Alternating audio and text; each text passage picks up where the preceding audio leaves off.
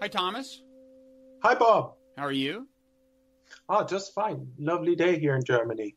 In Mainz, is that the way you pronounce the city? No. I'm way out in the countryside. I don't even live in a village. I'm all alone in nature here. Oh, no wonder you're in a good mood then. Yes. But Mainz is where you teach, or Mainz, or however you pronounce it? That's the university where I've been a professor of philosophy for the last 18 years now. At the Johann Gutenberg University. Gutenberg was born in Mainz, I gather. I should know that. You should. I just looked it up, and it's true. I'm ashamed of you. I know more about this than you do. Well, oh, yeah. Well, fortunately, I had a father who was interested in history and always told us historical facts over dinner table when we were children, and I developed a lifelong allergy to history from that. So I don't remember any years or names. Well, fortunately, you're not here to tell us about the impact of the printing press on Europe in the 15th century, I guess it was. You're here to tell us that the self does not exist, right? Is that's your view, that our conception of the self is in some sense misleading? Well, from a scientific point of view, it's always important how much can we explain, say in psychology, with the smallest possible assumption. And one thing I think that has become very obvious in the time we live in, that one doesn't need to assume the existence of a distinct entity, a thing, the self, either in the brain or outside of this world, to have a lot of, good scientific explanation to predict phenomena. Of course, the feeling of being someone is absolutely robust and real, as we all know. And of course, human self-consciousness has many different layers: bodily self-consciousness, emotional, the thinking self, all that exists and is real. But I think it can be explained and predicted without the assumption of a thing that is the self. Okay, and I should say that if at the end of this conversation people are not persuaded, or even if they are, you wrote a book for a popular audience called The Ego Tunnel, The Science of the Mind and the Myth of the Self.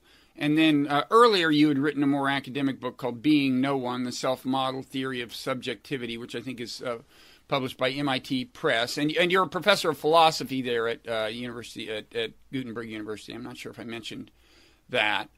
So before we get any further into what you mean by the self, why don't we give some specific examples of either experimental results or like pathologies or just kinds of human experience that illustrate how kind of malleable the conception of the self is, how fluid it is, and how misleading it manifestly can be. So why don't you start off talking about this the rubber hand experiment, which some people may have heard of? Most people know that. It was discovered, published in 1998 by Botvinnik and Cohen.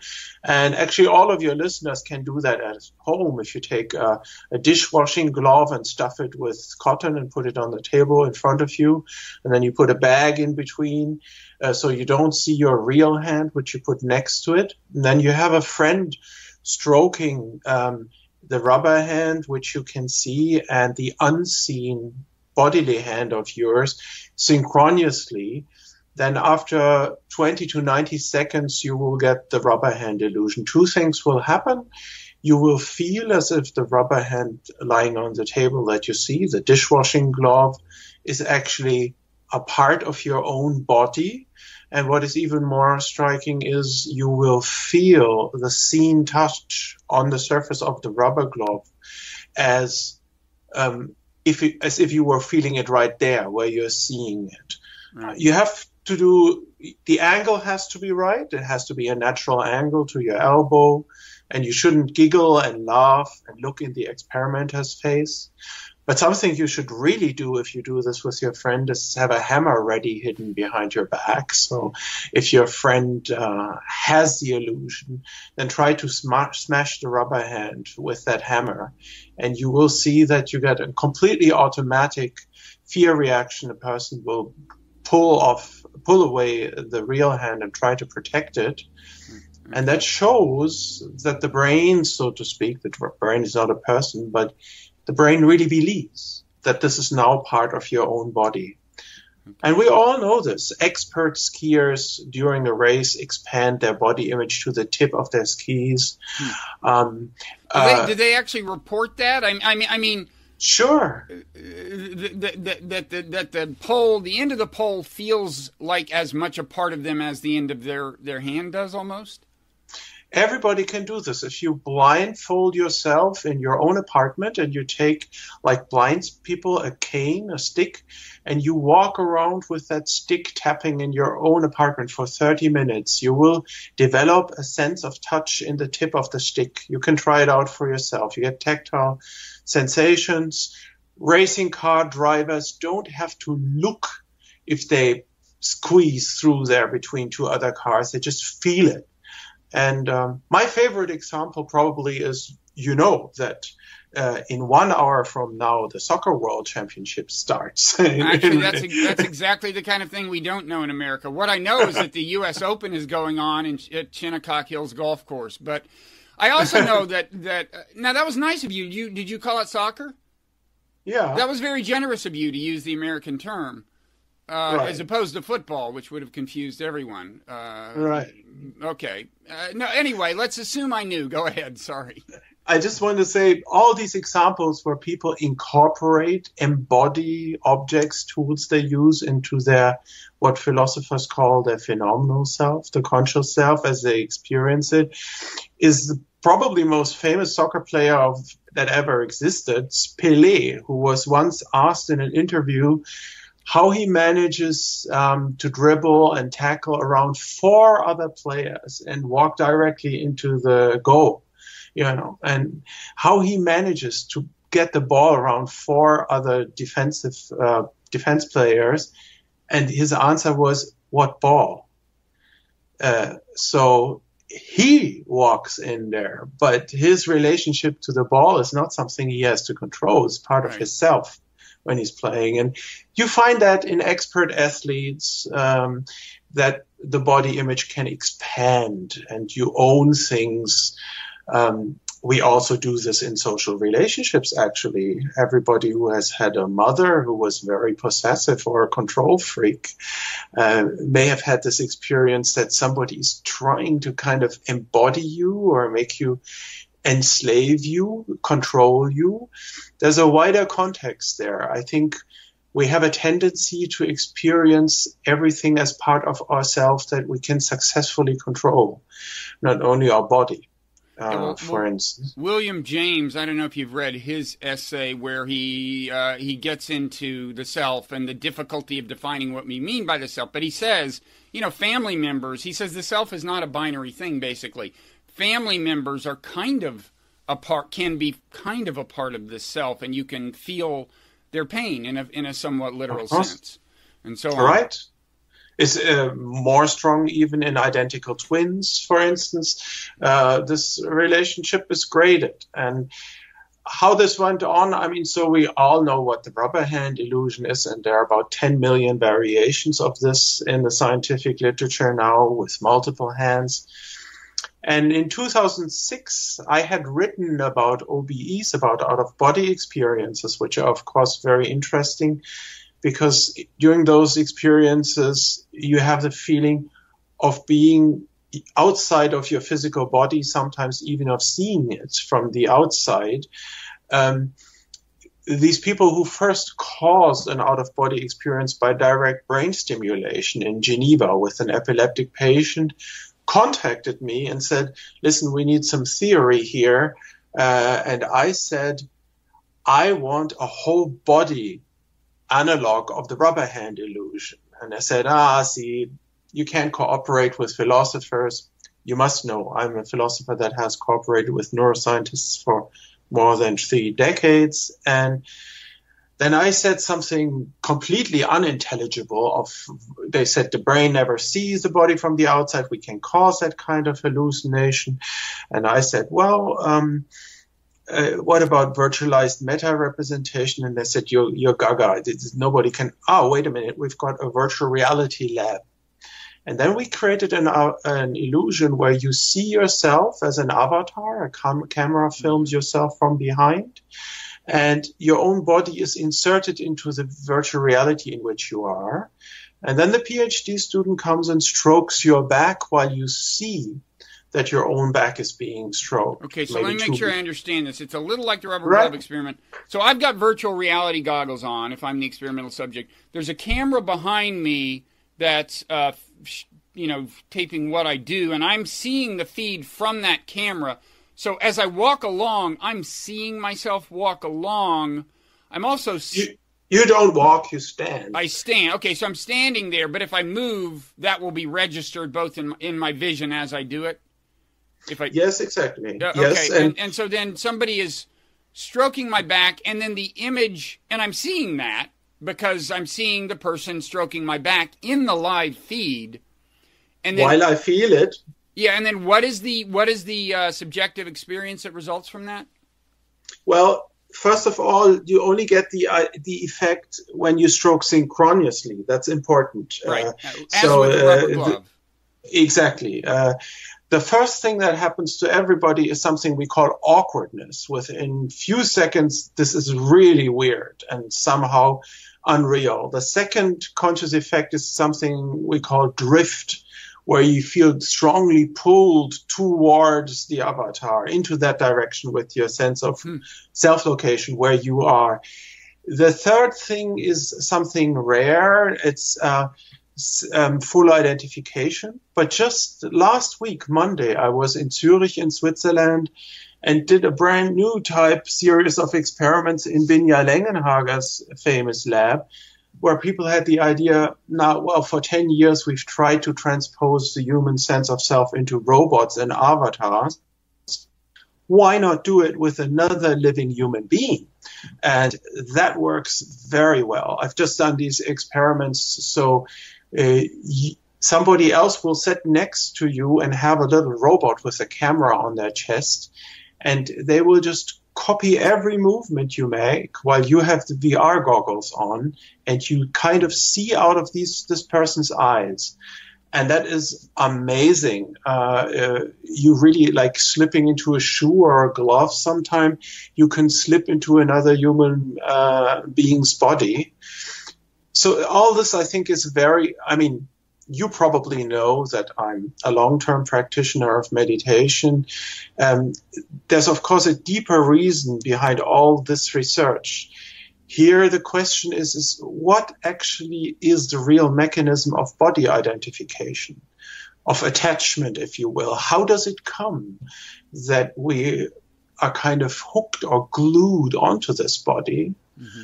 And it's so interesting. A lot of this modern research shows that you can actually change it. You can also identify with a point outside of your body, and you can identify with another body if the conditions are right. So in a way, this is conditioned arising. You just have to get the causal network right. And then you can, do a lot of things to the sense of self. So conditioned arising is a Buddhist term. So I gather you meditate in the Buddhist tradition. And of course, Buddhism famously asserts that the self does not exist in some sense. Now, was your initial apprehension of this truth or of this view about the self, did that come meditatively before you developed it through philosophical argument? I would say neither nor. So I do practice for more than 41 years regularly now. I started to study philosophy as a young guy after that. I think theory, neuroscience, philosophy, Buddhist psychology, these are all intellectual endeavors, and they are very important. And they support a lot of these things that we're interested in. But I have my doubts of people who sit down and then get up and come back with a result. Like, I have seen that there is no self. This is obviously very silly, because who could have seen that? Even more radically, I have a lot of doubts about reports that people, great mystics or so-called advanced meditators, if they brag and boast about having had an experience of no self and just pure awareness, because the question is very simple. If you haven't been there, why do you have an autobiographical memory? And if it was timeless, why do you know when it began and when it ended? And if it had nothing to do with space and the body, why do you know where that happened? So you're saying that a pure no self experience is impossible to have? Oh no, I think it's certain to have. Yeah, to have. It's impossible to have it because there would have to be a self to have it. You have to somehow effortlessly get out of the way, to put it like this. And the question is if anybody really wants that, if they're honest with themselves. It's one thing to have all this romantic, no self, ego dissolution talk. It's another thing to really die. It's one thing to have all these pleasant conversations and books about this. Another thing is, I think, to really confront that. So, how close have you come to, would you say, to the self-dying through meditation? I don't believe in, talking about all of this. I think if you get there into an area, the question doesn't arise anymore. There's nobody asking, I sometimes call this the refrigerator light problem. You know cognitively that when you close the refrigerator, the light goes off, right? But then you want to verify that and you open the door a little and the light goes on. And that's, if you want, that's my personal drama, because in meditation, there's always that idiot that has sat down on this cushion because he wants to have a reward and because he's read certain books and believes in certain theories. And of course, this is the guy who ruins everything. And this is the guy who always tries to open the refrigerator door and see if he's got it right. And okay, well, let me then, if you don't want to report your meditative experiences, let me report one of my own. And I've said this before, and some people who listen to this podcast are probably sick of hearing about it, but it was on a meditation retreat, on a silent meditation retreat, and I had this feeling that I had a tingling in my foot, and I could hear a bird sing, and I just suddenly had the feeling that the tingling in my foot was no more a part of me than the bird song, and the bird song was no less a part of me. So in other words, the bounds of the self had to some extent dissolved. I think you've referred to this, and others have, as the oceanic experience. And, this obviously, as people have suggested, potentially has ethical or moral implications. I mean, if you feel as if other beings are part of you, you might treat them more nicely. It's interesting. You mentioned Pele.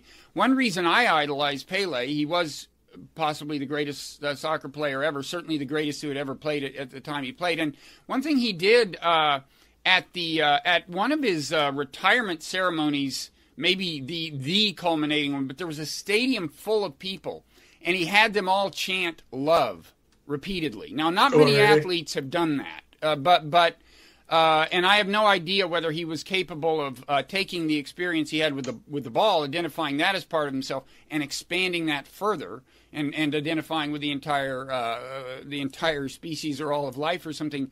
But anyway, people report this. There are people who have apparently done it on a more ongoing basis than I did it. It has ethical implications.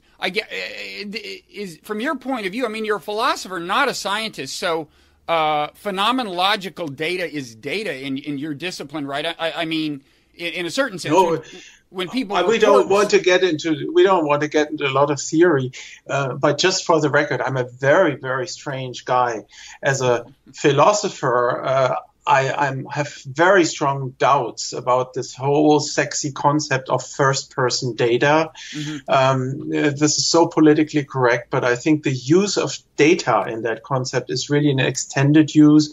Data you get with scientific experiments in a scientific community, and so on and so forth.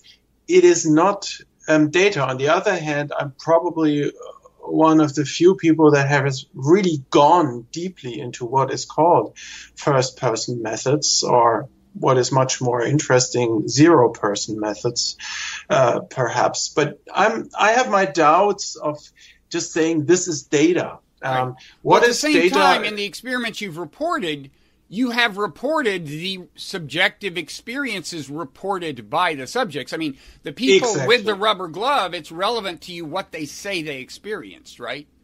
Exactly. So what you have is you have statistics of verbal reports. Right. But the wonderful experience you had, which I, of course, know, has a certain kind, if you take the experience very seriously, it has a quality of ineffability about it, because if the tingling in your foot and the birds singing there are, so to speak, you realize on the same level the same thing. If you look carefully, it's neither selfie nor non-selfie, right? It is actually an experience of silent neither norness. And if that silent, I would like maybe call it this pure seeing out of emptiness, is there, the whole question doesn't arise of, is this now self, and have I managed absence of selfhood, and can I report something? As soon as that enters the picture, you've ruined it again. You're fragmenting this holistic space of awareness again. Let me ask the question this way. If I report that experience to someone and they say, man, you were deluded. I mean, the self is you, okay? So if you didn't have that experience that you are the self, if you had some alternative experience, you are deluded. I would guess, based on your views about the self, that you would say either, and I'm interested in which one of these, if either you would say either, no, the view that Bob had at that moment is no less valid as an apprehension of reality than the ordinary view that the self is confined to the body. Or you might even say it's truer, it's closer to the truth. Would you say one of those two things? That is very interesting.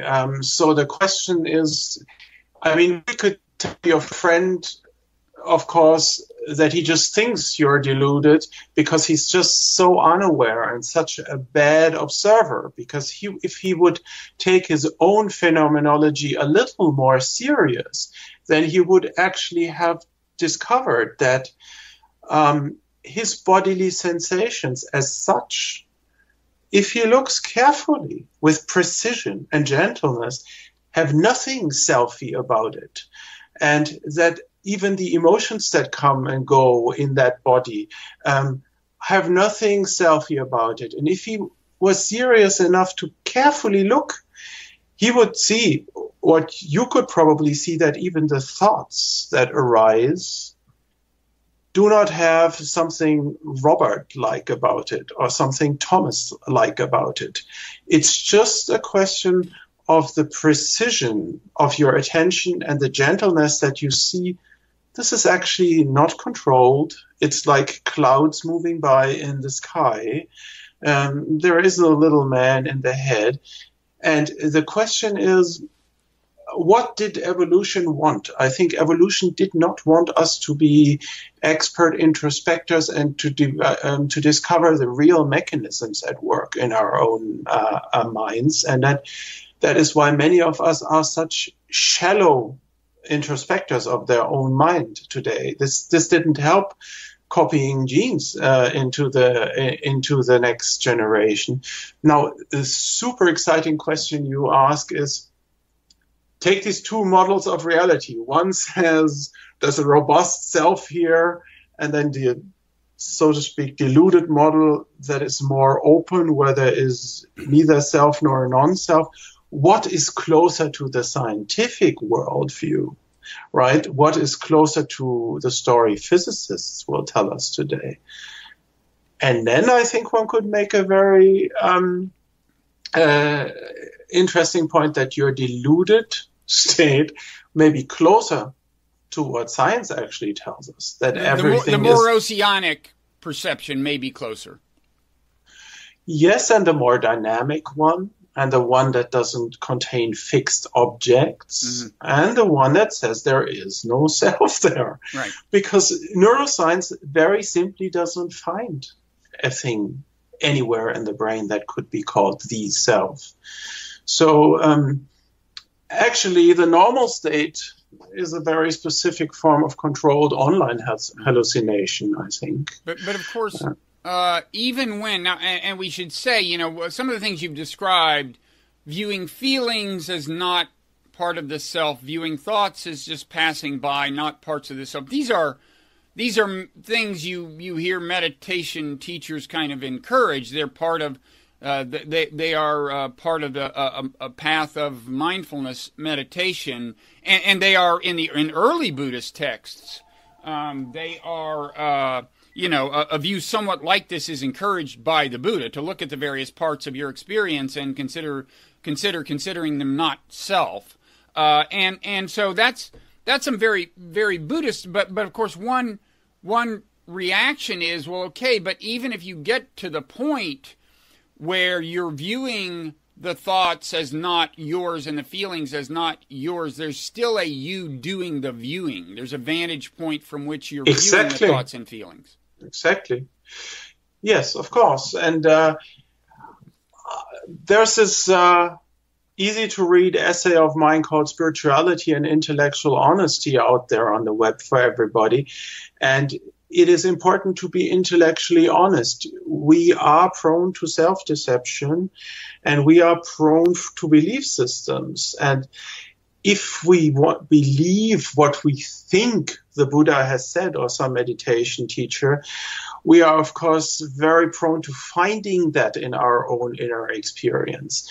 Just because somebody has said a good meditator will soon realize that X doesn't mean it is the case. So the question is really to be free from all these assumptions, from all these traditions, lineages, and teachers, and go look for yourself. Maybe the true story is completely different.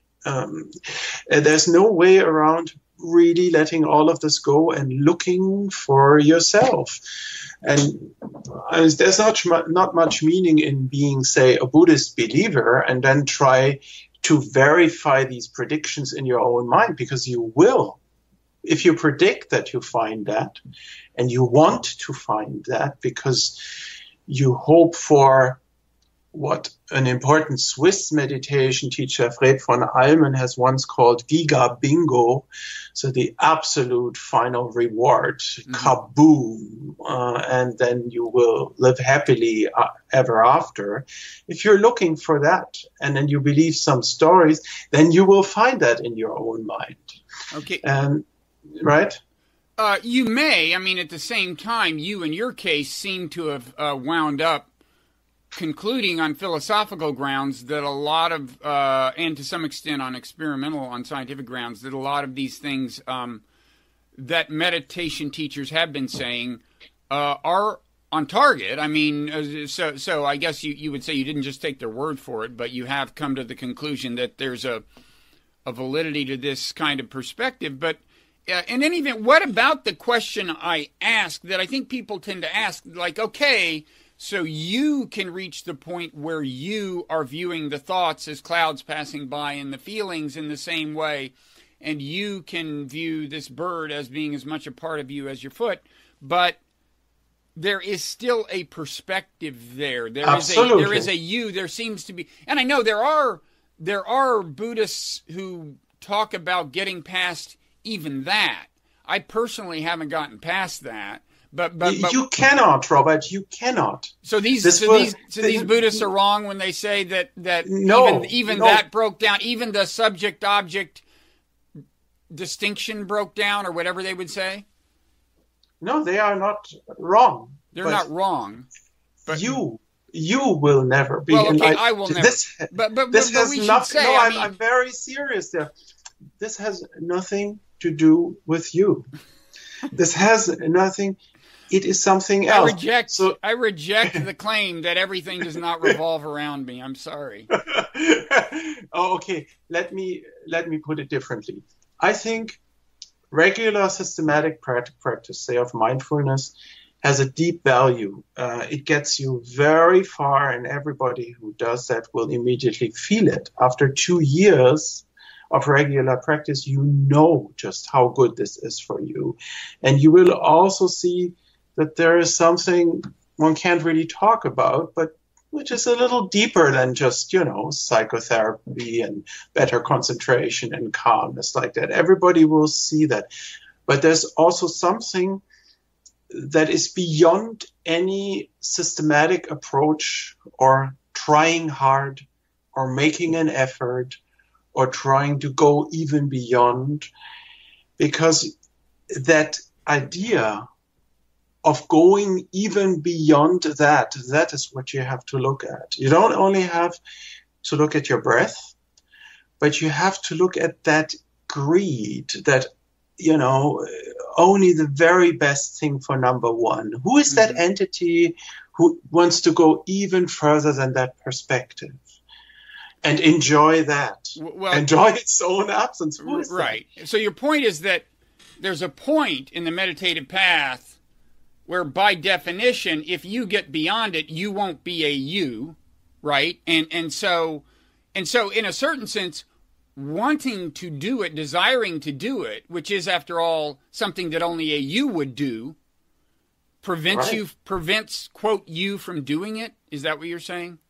Yeah, and it's the utmost form of worldliness. Money and sex is just, that's not so bad. But wanting that is real attention. So I'm allowed to want money and sex, but I'm not. Sure. But I'm not allowed to want to transcend the subject-object dualism. No, of course you are allowed, but it won't work. No, you won't be there to enjoy it, and that's the whole, the deeper thing. There are things in life which you cannot force. One of the most important private conversations I had many years ago, I had once or twice had the chance to talk to Krishnamurti by myself, and this is not complicated. A very simple thing he told me was, everything that creates a sense of effort is false. That's, I think, a very good line you can go by. If you realize, okay, many things have gone and there's great clarity, but there's still this perspective, there's still this urge to go beyond that. That's a sense of effort. It actually costs you energy. It's a little stressful and strenuous. Yeah. Well, go ahead. Well, I was going to say, the question people ask next, which is, what do they ask? I'll tell you what they ask, because they haven't let go of the self. They ask, but wait a second, if I got to the point where I transcended this effort, and I've talked to people, and there are conversations on Meaning of Life TV with people like Gary Weber in particular, people who say that they've gotten to and describe pretty credibly a state of being that's very different from the state that I'm in. Mm-hmm. And it sounds as if in Gary's case especially, that he's let go of the self-centered thoughts, doesn't have the self-referential thoughts with any frequency. And the next question people ask is, well, but if you're letting go of selfish desire and goal seeking, don't you just sit there and do nothing? Won't my career fall apart? Won't my laundry go undone, or whatever? Right? That is the next question. Yeah, and that's a very good question, because I think good meditation practice in an ethical context is not something that can be swallowed up by the capitalist machinery. It's going to always be something that will be really subversive. I'll give you an example. They did the scientific mindfulness study in Germany with people who had a really stressful job, namely working in a call center with angry customers all day on headphones. And they wanted to see how a mindfulness intervention would help them with that stressful job life. Well, what did they find out 6 weeks later? More than 80% of them had quit the job. So quitting can be a completely healthy and sane response to the world that surrounds us. Maybe it does something to your career. Maybe. I mean, what I say to people when they ask that question is, very few people in my experience get so far down in the meditative path that there's a significant alteration of goals. For most people, it's the sufficient progress to get to a point where they're pursuing more or less the goals they have, more skillfully, with less waste, less needless acrimony and antipathy, and so on. But if they do get to a point where they start recalibrating their goals and say, well, I want to spend more time with my family and less time at work, they won't mind. They'll be happy with that, So it's like you may be worried about it now, but you won't be worried about it if it happens. And then, of course, people can get much further. Now, the person I was referring to, actually, I mean, a lot of these people who seem to have gone pretty far down the path are actually quite productive. I mean, as far as I can tell, they are meditation teachers often, or but anyway, I take your point that it could lead one to completely reject the capitalist machine. Yeah, and also see, I mean, if you begin to really observe, not think and describe or judge it, to observe the structure of your own suffering, what causes suffering in yourself, you really begin to see how this whole world that surrounds us, how this creates an enormous amount of suffering on many different levels, political, social, psychological. This very quickly becomes obvious. And of course, at some point you have to take, how would one say in English? You have to take a stance to right. what. But even that is a goal-oriented thing. Like, I want to change the world. I would like to change American foreign policy. But right. but the fear of people like me is, well, if you get too, in a sense, contented with things, maybe that's not the way you'd put it. But I mean, well, the fear, in short, is that if you get too far down the meditative path, you'll lose the fire, the activist fire, right? Yeah, I know that very well.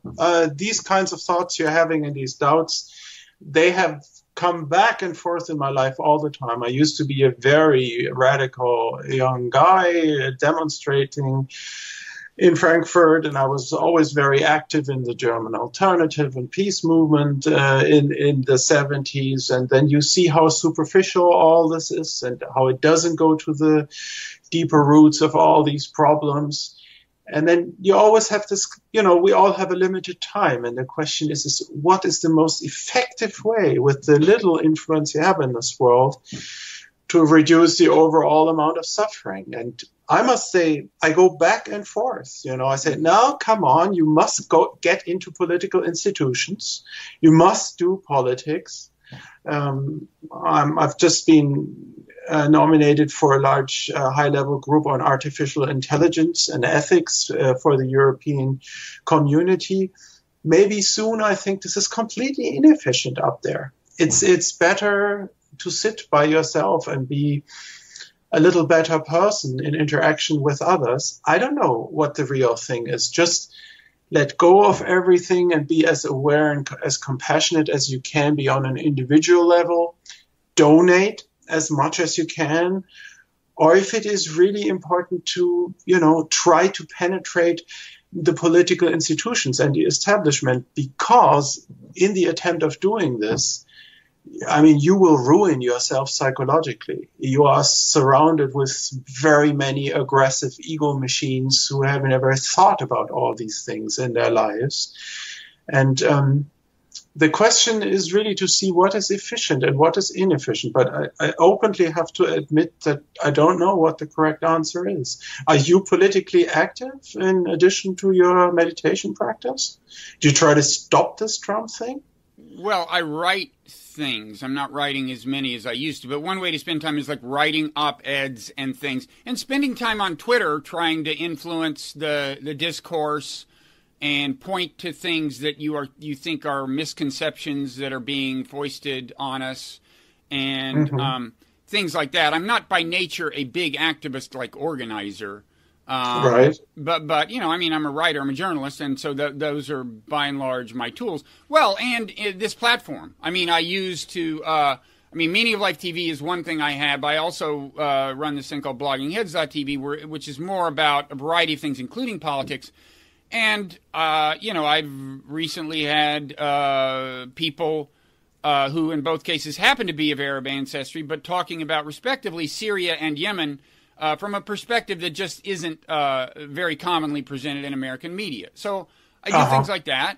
But you know, I don't want to get too far into this, but of course, you're right away presented with this trade-off of if you want real influence, it's actually better to buy into the consensus than to try to overthrow it, right? I mean, if you know, the way the establishment works is if you want prominence and power, then the surest path is to more or less accept the conventional truths. That's right. That's right. I do these things too. I write stuff too, and we have just spent 2.5 years. My wife is a documentary filmmaker making a film on meditation practice in European schools. There's a grassroots movement. The political institutions are still fast asleep, but many people do things with children of various ages and try to support that social movement. But I must admit, I'm always going back and forth. Is this just basic, people like you and me writing something and speaking the truth, it doesn't cost us much, right? We say the right thing, but the question is if anybody out there ever listens, or if any human behavior changes through argument at all. That's the deeper question. Through the right kind of conversation, how much does it really change?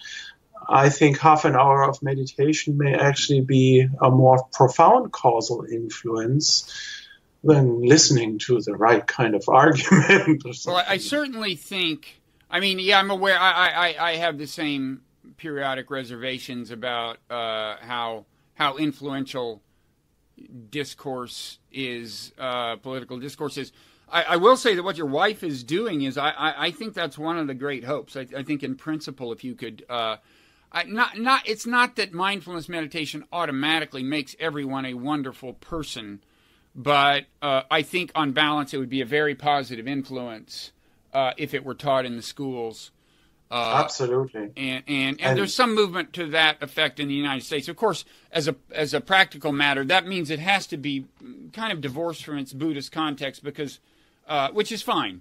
But if it's identified too much as a Buddhist activity, then it'll run into political resistance in America. Exactly. Oh, here, the same thing. The Catholic Church will try to eliminate it, but what must not be lost is the deeper ethical context. So something I've been saying for many years is that every child actually needs to be given some toolbox. It needs to know some basic techniques like progressive muscle relaxation, mindfulness meditation, walking meditation, body scan, the elementary techniques. That doesn't mean that every child has to become a meditator. We show them swimming and basketball and soccer too, and only 2 out of 100 then really join a club and end up in some good team.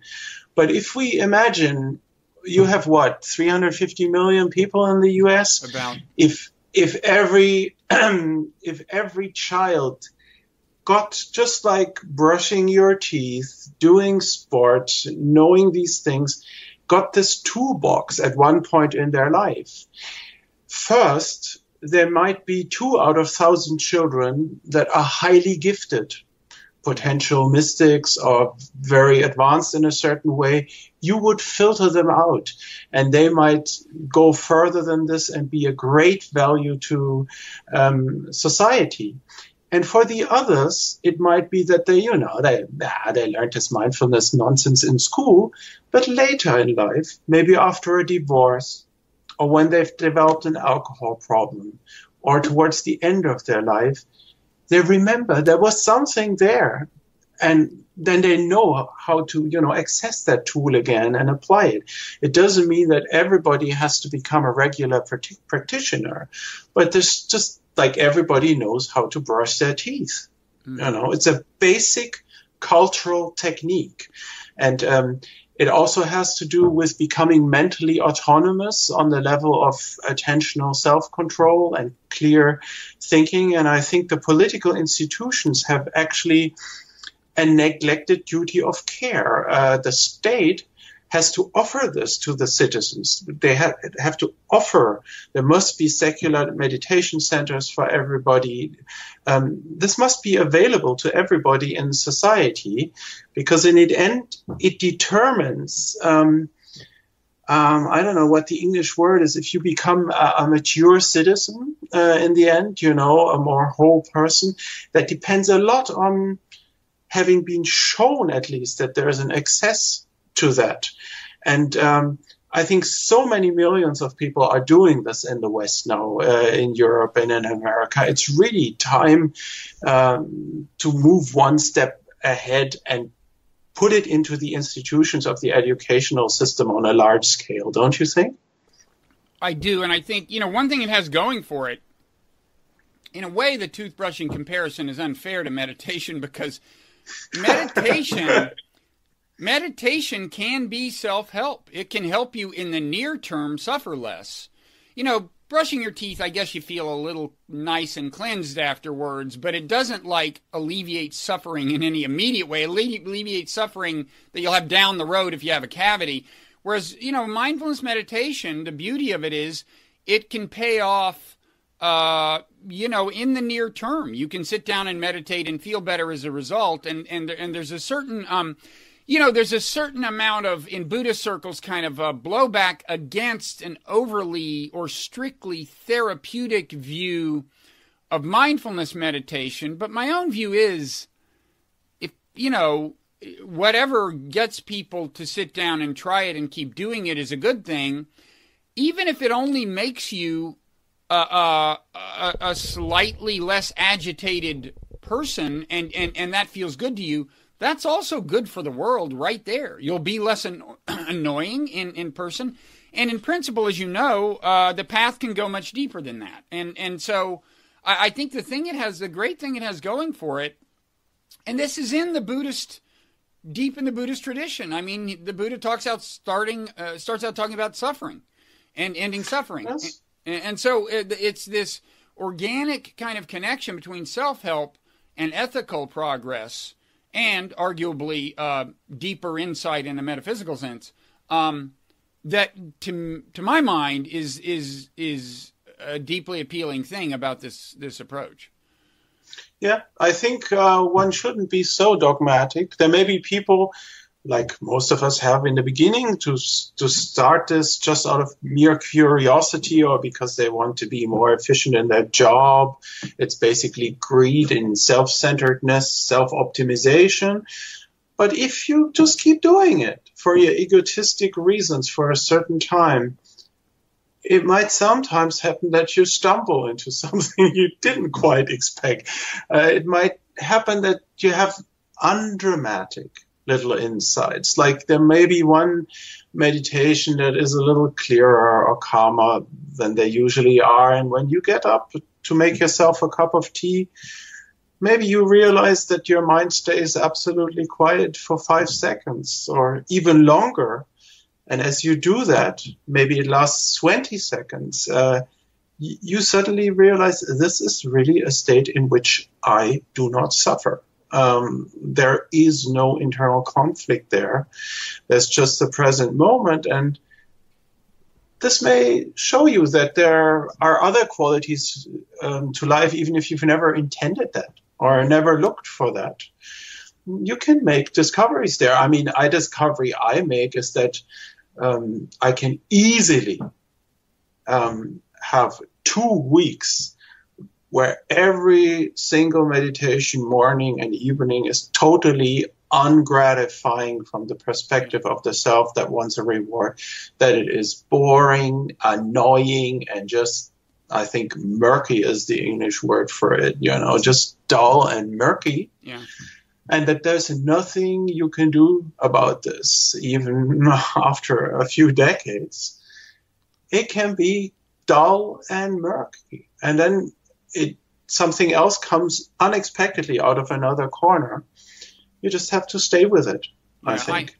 I like to, every once in a while, do an actual retreat of about a week as a kind of a recharge. But you're right. It can you can run into rough patches. So I feel we've been a little unfair to your actual work because we're both so interested in this subject of meditation and making the world better. So let's quickly touch on your kind of transparent self model. Is that the term? I mean, I gather. Tell me if I've got this wrong, but you put a lot of emphasis on the idea that we're built so that the mechanics. Well, first of all, strictly speaking, our reality is virtual reality. Well, maybe not reality itself, but our apprehension of reality is virtual reality. I mean, we're everything I see is a model of the world. It's not the world, right? It's a right. Model. I don't know if you know this, but there's this fun piece on the New Yorker website where there's a portrait of myself in 4th of April. You can look, and it's called "Are We Living in Virtual Reality?" Okay. That's an easy to read, fun thing. And the question, of course, is if this is true, what science tells me, that these are all predictions about, sensory stimuli in the future, all these complicated things these brain researchers say, why don't I experience it as a virtual reality? Why is it so, robust? And philosophers have a technical term for that, and that's called transparency. So a conscious representation is transparent if you don't recognize it as a representation on the level of experience. So you don't see the window, you just see the bird flying by.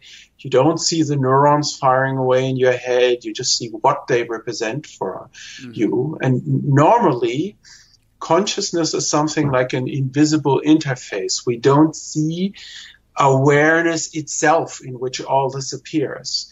But I think that is just the discovery all these Buddhists and mystics of different cultures have made, is that there is actually something to be discovered there. Mm-hmm. Like the medium, the emptiness, the clarity in which all this unfolds, you can attend to it, you can find it, and that is not something you have to fabricate or something you have to achieve. It's actually always there. But we are like these neurological patients who suffer from something that's called neglect. They cannot direct their attention to the left side of their visual field, so they only eat the right side of the plate and they only shave the right side of their face. We are a little bit like that. We suffer from an inbuilt neglect for this quality of awareness as such that permeates everything. And I think that's what the old Indian traditions really discovered earlier than anybody else, that can be seen. There is actually something there. Let me try to see if I understand it. So you're saying it's like, it's a little bit like when I watch TV, I'm not seeing the electronics behind the generation of the image, and I may not even notice the physical TV itself. I may get so absorbed in the picture. I'm not seeing the mechanics that give rise to the image. Now, when you talk about our own awareness in a related way, I gather you're saying two things. I mean, you're saying on the one hand, we're not seeing the neurons fire, we're not seeing the physical stuff, but there's also something, am I right, that isn't strictly physical that we're also not seeing. There's something about the nature of awareness or something that we are by design normally oblivious to. Of course. Evolution hasn't wanted us to be aware of this, but as one of these old scriptures says, you are of the nature of seeing. So it's neither the television screen, not the guy in the sofa that judges it, sees it. The process of seeing as such is often something we are unaware of. And I think my hunch is that what these ancient people have discovered is that you can actually shift the sense of self or what you identify with from the body, the feeling, and the thoughts to the process of the seeing as such, the nature of the seeing. So you can become more aware of awareness. In a sense, but it's the natural state. It has always been like that. It is so simple that in a way we are too complicated to discover it. I mean, it's not natural in the sense that actually natural selection, which is what engineered the human being, did not, quote, want us to see it. So it's not, I mean, if our natural state is a state that we are engineered to experience, then it's not natural. But you're saying it's natural in some other sense. Yes, in the sense that it doesn't need to be fabricated or sought for or somehow, controlled in meditation. Mm-hmm. It's when you actually stop to meditate, sometimes you have the chance of seeing that it is there all the time. Mm-hmm. It's so to speak, it's so well hidden and so simple that this whole search process itself, it darkens it or makes it invisible.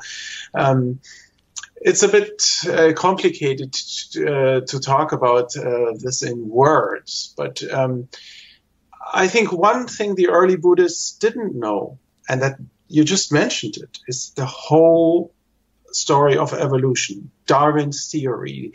They couldn't integrate that into their theory, but for me it's very obvious is that the process of biological evolution on this planet caused an ocean of suffering and confusion, actually, not only in human beings, but in animals, who have to eat each other and to live in constant fear of death.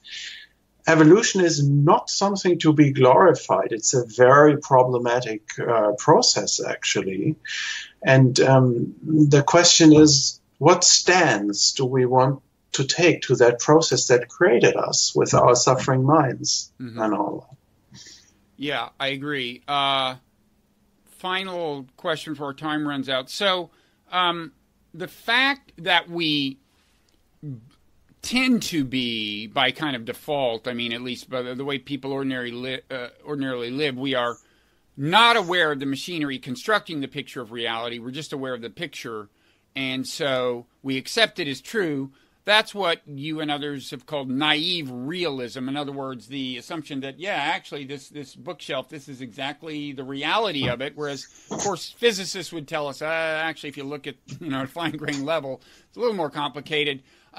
It seems to me that that variant of naive realism is not all that problematic. I mean, the fact that I am misled about the nature of my bookshelf is not a problem, but there's another kind of naive realism that enters when we don't examine our perceptions of other people closely and the feelings surrounding those perceptions and the way feelings shape our judgments of things, which is to say, in other words, there can be a naive acceptance of our kind of judgments about matters of great consequence in human affairs and moral things and so on. It seems to me that's a kind of naive realism as well, accepting the judgments that all your feelings are giving you without examining the feelings and the way they influence your thoughts and perceptions and so on. That's like a more dangerous kind of naive realism, right? Yes, I think you're absolutely right there. I mean, evolution decided we need to know there's a wolf out there, but we don't need to know there's a wolf model active in my brain right now. That would have been an extra computational load. You would have had to eat more food.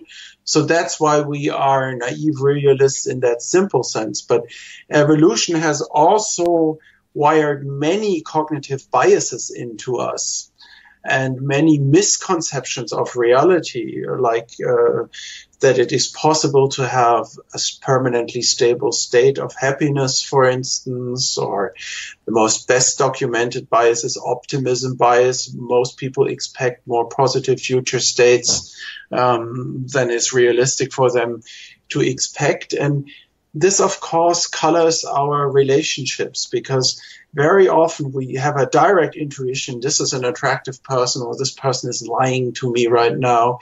And the mechanism is so fast that we may fall for it, or we identify with our tribe automatically, speaking of the soccer world championship again. We have all these mechanisms in us, higher cognitive mechanisms. And well, ultimately, I've been saying the sense of self comes from the fact that the human self model is transparent in normal everyday life, and that is what creates the identification with it. These are my feelings, my thoughts, my own suffering, and so on. So from this it follows, if you could penetrate into the mechanisms of it all and make it opaque, make you be able to experience your self-model as something virtual, as something that is constructed. Not think about it like that, but to see it as that the phenomenology of identification would go away. And that might actually help us also in relationships to other human beings, where we immediately, at least I, get entangled into all kinds of stuff you never really see through, into automatisms that have been wired into us through education and through biological evolution. And you're right, there are forms of naive realism which are benign and which are even beautiful, like being in nature and observing it. And there are some things, I take jealousy as an example. You just see that your wife is cheating you. You have a transparent perception out there. This is mind independent. And after a certain time, you realize, maybe I have a problem. Maybe it's not social reality, but I have a neurotic fear of loss or something, or an automatic biological mechanism. And then you realize, that jealousy might actually be something going on in my own mind. And it's not a representation of objective reality. And then you're not forced to act it out anymore, although the process of discovering that may be a bit unsettling. So you mean the idea that your wife is cheating may turn out to be an illusion, or that if she is, it's wrong to think that she was ever your possession in the first place, and that shouldn't bother you? Which of those two? I mean, we don't need to go far down this path, but both arguments have been made. I assume you're saying that, jealousy is a great perception distorter because it leads to, it triggers like confirmation bias and stuff. It marshals cognitive biases like confirmation bias right. in ways that convince you that something that is happening that's not happening. I assume that's what you meant. Exactly, okay. Yes. And it's dangerous. It was good for procreative success to always be a little paranoid, because for a guy, the greatest risk is that you could spend, 15, 20 years gathering resources for something that is not your own child. Right. A cuckoo's egg for a guy is something that shouldn't happen. That is why guys are very jealous on a sexual level. But for women, something they find much more frightening is if they discover their man is developing an emotional bond to another woman. And that's much more unsettling to them.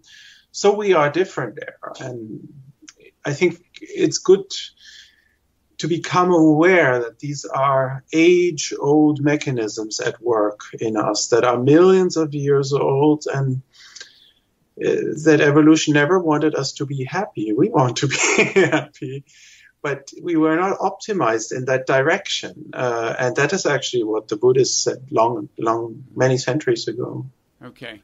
So we've settled the question of we agree that you shouldn't imagine people are cheating on you when they're not. We'll save for a further conversation whether you should accept it if they are cheating on you. That's not what you were talking about. Okay, so thank you, Thomas. So your books, The Ego Tunnel, The Science of the Mind and the Myth of the Self, published by Basic Books. And if people want the academic rendering of the argument, Being No One, the Self-Model Theory of Subjectivity. And then do you do Twitter, or is there anywhere online you would direct people? I'm on Twitter.